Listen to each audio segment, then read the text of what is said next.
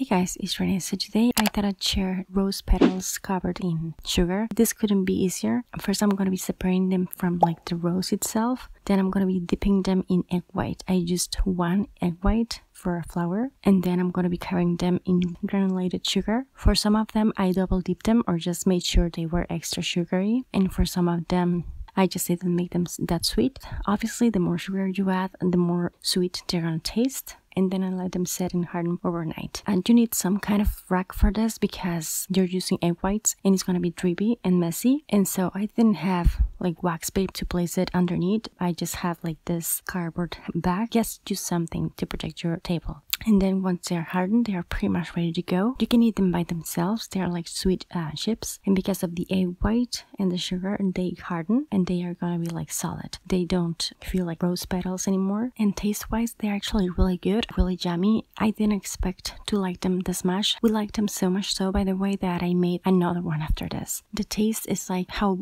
you would expect rose petals to taste, but nicer. They don't taste like dirt. They don't taste like ground, you know what I mean? They don't taste like a plant. The egg white doesn't taste like anything at all, and they are obviously sweet, but they taste really nice. They're actually really good. Some of them I went a bit extra with the sugar afterwards because I liked how it looked when they had like extra sugar, but at the end I ended up liking the ones that had less sugar to it. So it's something to just try it and test it and see what you like the most. I think they make a really good dessert for Valentine's. You can eat them by themselves or you can use them to decorate cupcakes, cakes, cake pops, cookies, whatever you need. Here I'm just showing you how I eat them for breakfast. I eat them with waffles, some whipping cream, and then just use them as toppings. They kind of like remind me of like salami, I'm not gonna lie, but I really like them anyways. But yeah, hopefully this idea was helpful and handy for ideas for Valentine's if you were looking for something, or all year round.